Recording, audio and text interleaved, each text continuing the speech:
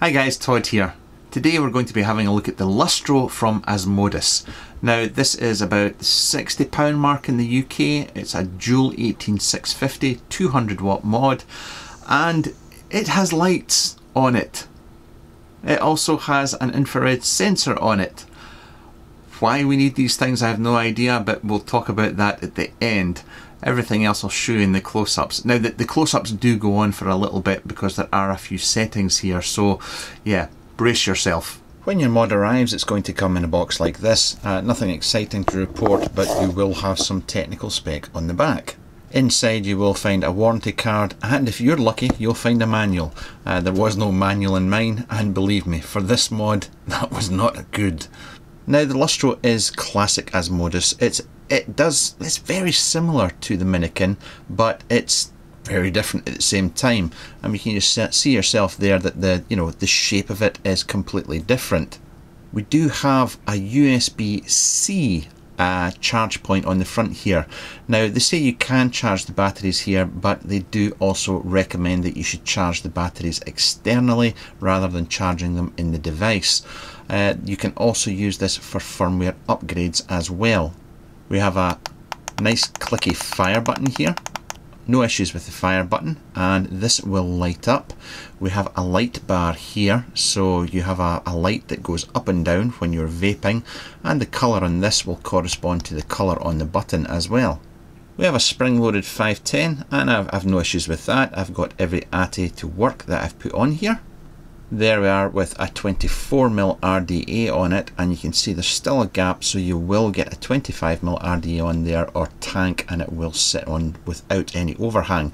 It's strange, it's the 510 does sit forward a little bit, but 25mm will fit. On the bottom we have, that's an LED light of all things, we'll cover that later on, and we have some venting going on. On the back we have the Asmodus logo, we have some more venting, and this just pulls off like this. It's very easy to get this battery compartment off. You can see it's clearly indicated there, positives and negatives, and we do have a battery ribbon as well. I will say, the door, you'll hear this here, it's a solid lump of metal. The main body, I'm not sure what it's made of, but it's not as heavy as the door. It's two different materials, and it's not really a heavy mod at all. It's definitely not your usual zinc alloy that we see from China. So I'm going to pop in my batteries here just now. They got in and out no problem. I don't get any damage to the battery wraps. They seem to work okay. And you can see that the door's sitting just with a tiny little visible crack there. And it just appears to be on one side that I think, there we go. Now push on one side and the other side kind of opens up a bit. It's not a deal breaker, but it's something that I should point out, that you do seem to get that little rock or crack appearing there. To switch the screen on we have 1, 2, 3, 4, 5. It's going to ask you, it's going to prompt you to make sure that you're using paired batteries or married batteries. And by that it means that you're going to want to use two of the batteries, basically the same brand and the same kind of age, and they've had the same kind of use. And you just tap the screen, click yes, and then it loads up. Now this one could get kind of busy, but this will take a while, this one. So buckle up and here we go. Now basically it's the same. It's a Minikin touchscreen. You've got swipe down.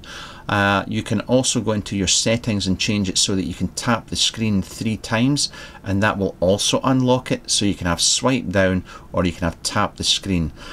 So just swiping down just now, and then I can go left to right and I can swipe through this. This is much the same as you've seen before on the Minikin. Now I'm going to show you something else that they made a big deal of this. I will list this in my, this will go in my negatives, but anyway, there is a sensor in here. So what you can do is you can swipe down, and hopefully if I change my angle here I can get this to work.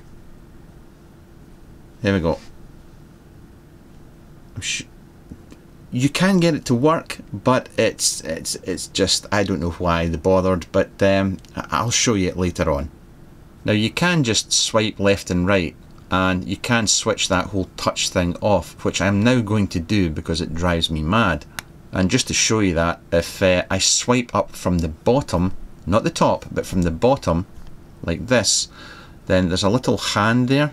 I can click on that, and that I can set to off, and that switches that sensor off.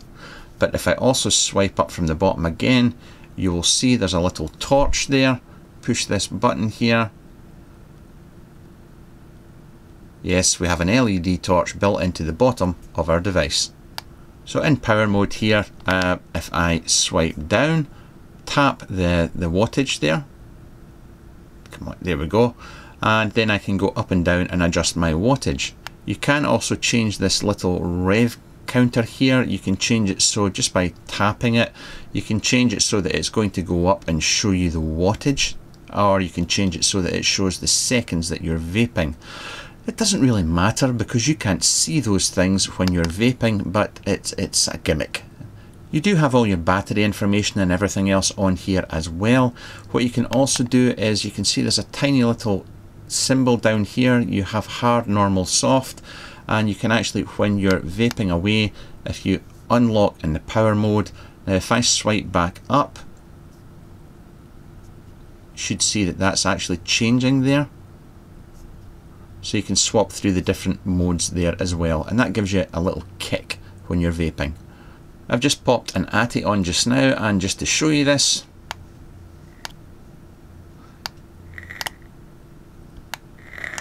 and you can change the colour here, and it will change the colour on the button as well. Now in power curve mode, if I just make sure that I'm unlocked, hold down on the wattage there, and then it's going to bring up a wattage and seconds, and you can tap on each one here, and then you can manually adjust the voltage or the time settings up and down. It's actually very easy to set on this mod. And down the bottom we do have the different memory bank settings here as well, so you can swipe up and it will cycle through your different memory settings. For you temp control guys, we do have TCR and we have TFR settings, so if you want to go in and muck about with your wires, and you have memory banks here as well, or you can go into like steamengine.org and you can pick up TFR settings from there as well. It's not something I use, it's not something I will ever use, but it is there.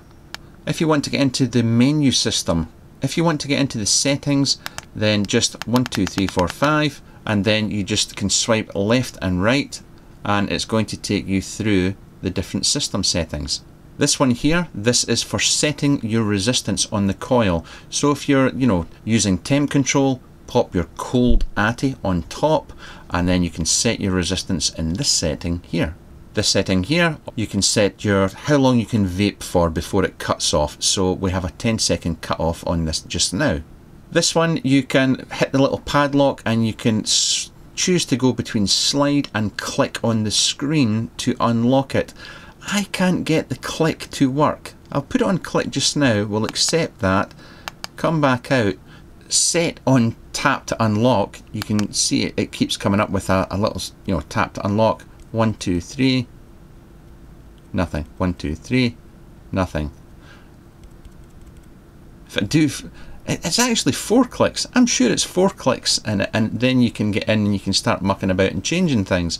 1, 2, 3, nothing. 1, 2, 3, nothing. 1, 2, 3, 4. No, it's very, very sensitive, and the more often than not, it just doesn't work for me. Back to the settings. So we've got this one here, and you can change the colors. And that's going to change the colour for your bar here and also for your button.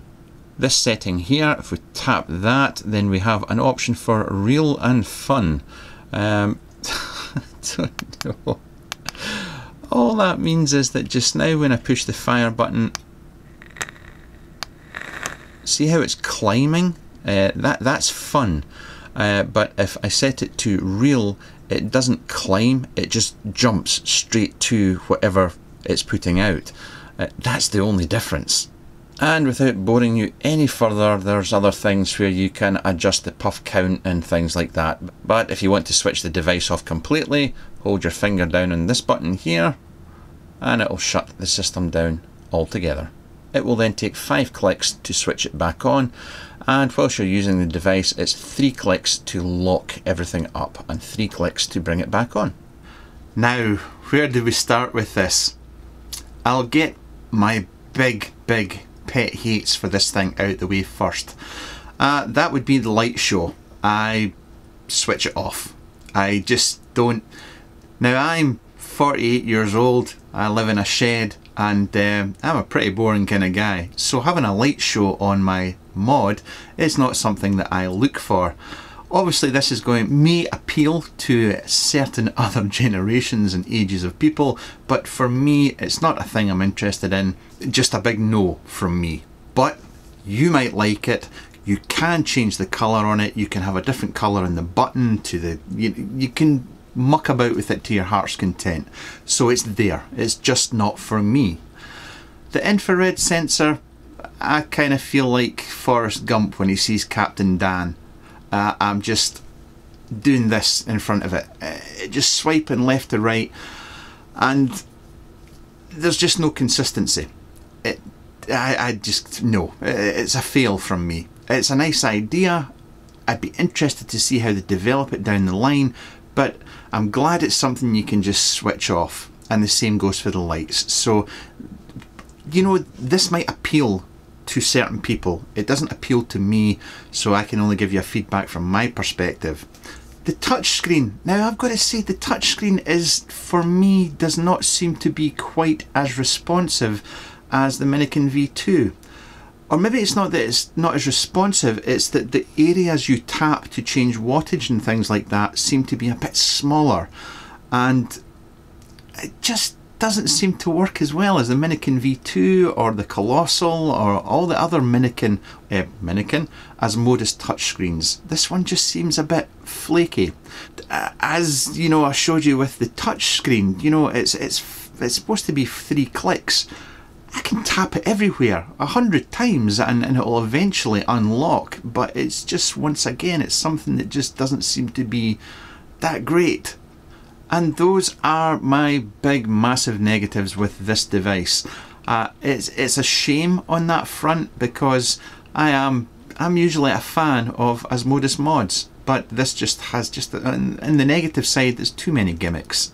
On the positive side, I like the form factor, it's comfortable, I can finger or thumb fire it, I can wrap my hand around it, no problem, and as always with Asmodus boards, you know, the efficiency on them is superb, and it's, you know, it's almost up there with a DNA, and for that, that's a 2 thumbs up. Also, whilst I'm not a fan of going in and out of the menu system and whatnot, the amount of control you actually have over the board and what it can and can't do is great. You've got TFR and TCR values that you can play about with. Temp control, you can adjust the wattage as well as the temperature, which I always like. Stainless steel 316 build on my test ATI, no problems there, it worked well. You can do firmware upgrades. I've already upgraded the firmware on this. I think it's now sitting, I'm on version 2.2, I think it might be, and it takes it up to 8 volts. So there are upgrades there, they're releasing upgrades for it and possibly fixes. You can get a 25mm RDA on there with no overhang. The finish seems quite nice, it's not slippy in my hand or anything like that. And from that point, it's classic Asmodus, you know, it's in keeping with like the Minikin and so on. It's a good mod in that respect. If I was to take this mod, rip out the light, rip out the infrared sensor, make the screen just a little bit more responsive, then I would give this a thumbs up. I would say it's great. But right now, for me, I would go and buy a Minikin V2. I just think it seems to be better. Also, another gripe I have, and yeah, I'm a miserable sod, but you know, the whole rev counter thing and whatnot, I mean, you can't see it when you're vaping. So it's nice. I mean, don't get me, I mean, I'm a petrol head, I love rev counters, but it's just another one of these little gimmicky things. But yeah, whatever sells. I mean, I've got a Corona V8 on here just now, and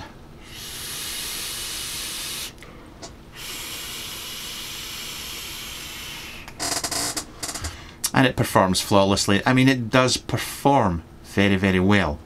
I'm sorry if it seems like I come across a major downer in this because I'm an old fart, but it's just, you know, they've made really, really good mods. They really have, and this feels like a beta version to me. It just needs more work. Oh, USB-C, as I said, you can do firmware upgrades. It's also got a fast charge, you know, because USB-C is going to charge it faster. But once again, they do state, I mean, and this goes for anything, you should really buy yourself an external battery charger, charge your batteries in there. But that's it for me and the Lustro. Listen, there'll be loads of reviews out for this thing if there aren't already. Go and watch them. Possibly go and watch a review from somebody more hip, cool and younger and see what they say. But guys, as always, thank you for watching and we'll catch you next time. As always, I shall pop a couple of videos over to the side here that you can go and watch. There's a big button down below me that you can hit and subscribe to the channel, and as always, feel free to leave comments in the video. Catch you later.